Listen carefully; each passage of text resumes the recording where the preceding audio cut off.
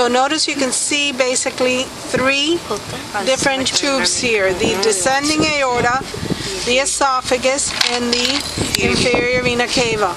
All of this is going down through the esophagus, the esophagus goes down through the diaphragm. This is the diaphragm. It's so thin. Okay, this is the diaphragm right there. Another thing you need to see here, you have the intercostal arteries and veins. This is a vein in blue. You see an intercostal right there in blue. It's what? Intercostal vein. And in pink, so you kind of see it here. You see it? Yeah. You see the blue and the pink. The pink is an intercostal artery, and the blue is an intercostal vein.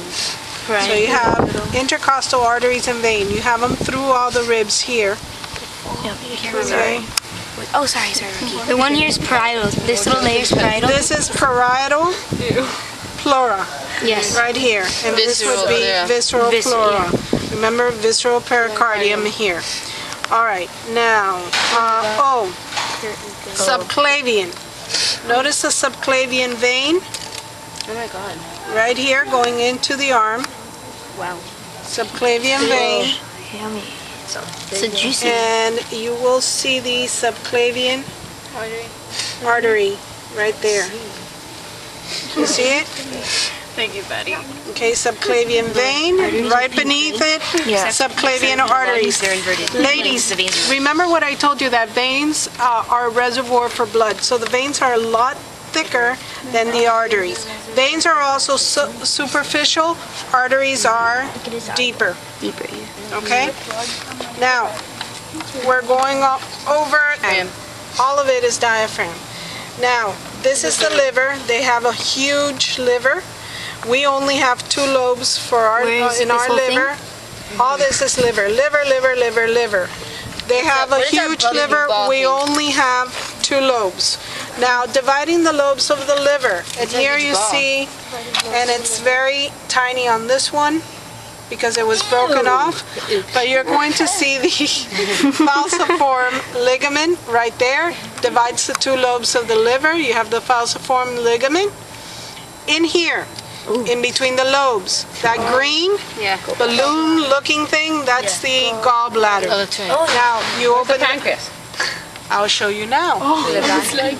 Who is that voice? It's so interesting. Oh, I was like here. I told you one. I was little. That's the falciform ligament. The other part was broken. Is there one between all the lobes? Okay. There's one. Between the 2 lobes. That used to be the ductus venosus bypass of the liver during fetal circulation. In the fetus, the liver's not functioning because it's by way of the placenta, the filtration takes place. So this is the ductus venosus, becomes the falciform ligament. It's a boy, later on. Yeah. I But know, when this was a fetus. Yes, when the animal was a fetus. Okay, now, Oh my God, it's like cracking. right there, you see the gallbladder. This thing? Yes. Why Don't is put that? this is gonna squirt. If it squirts, I will throw up. Squirt right into it, No, I will throw up. Don't do it. Just go. What's that yellow? Like, why is it like bright yellow there? What are you doing? Mustard curry yellow. Gallbladder. Draining the gallbladder, you have the cystic duct. The cystic duct goes all the way to the Common bile duct. common bile duct here to the duodenum. Okay, coming from the liver, Can you repeat that bio whatever? I'll go back to it. Coming from the liver, you have the hepatic duct right there. See the hepatic duct? Each lobe has a hepatic duct. So you have the hepatic duct, the cystic duct, right there, and it all comes together to form the common bile duct. It's a mouse. Notice here, common bile duct, right there. So notice it kind of looks like a Y. You have the cystic, you have the hepatic, common bile. Okay? I will pick a nice one that you can see the Y. This is the cystic, hepatic, not up to now. common bile duct, so hopefully I won't. Common bile duct to the duodenum. Okay? So again, gallbladder, in between the lobes, cystic, hepatic, common bile. Okay, common bile. And it goes into the duodenum. That's right. Duodenum. All right, now let me show you the stomach. Okay, this J-shaped organ right here, and this one's huge. It's not going to be that big on your the other minks. He's a fatty. Yes, he is.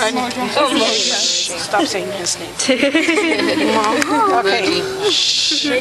Mojon is really big. All right, now the entrance, and let me pull this. Oh God. The entrance here is the cardiac sphincter, right there. Between the esophagus and the stomach, you're going to find the cardiac sphincter. Where is that? This fatty thing? Right here. You see? It's the thing you're pointing at, don't Yeah. at me. Where the probe is, that's the cardiac sphincter. It's the entrance, right at the entrance of the stomach. Cardiac sphincter. Now the stomach is divided into 4 parts. There is the cardia. This is the cardia right here. There is the fundus. Wait, where's the cardia? Cardia here, where the probe is. Okay. Cardia, fundus, right there where my probe is. Body, right there. Oh, it's in there. Okay. So you have the cardia, you have the fundus, you have the body, and towards the end of the stomach you have the pylorus. So again, cardia, fundus, body, pylorus.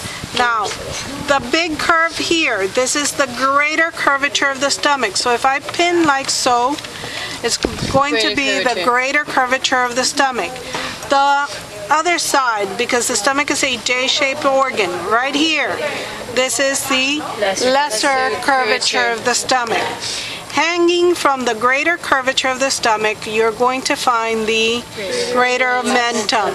This is part of peritoneum. Peritoneum is the lining of the stomach.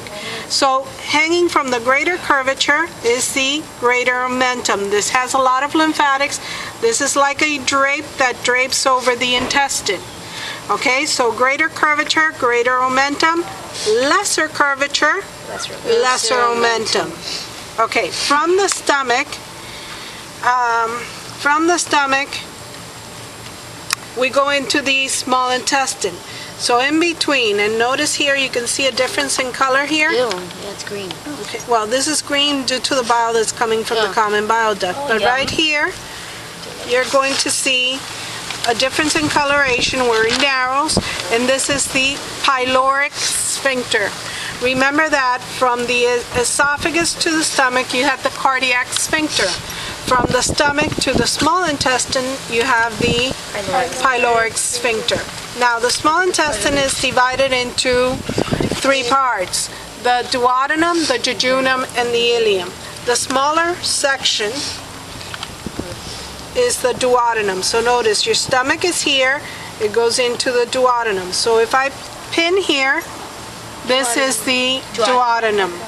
Now, here, notice how it looks like a flower. All this is the intestine. Okay? All this is intestine. Holding the intestine together is the mesentery. All this is mesentery.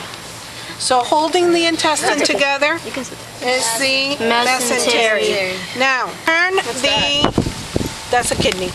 If I turn the duodenum over, this meaty portion, where's this? This meaty portion is the pancreas. This? Yes, this is the pancreas, right here.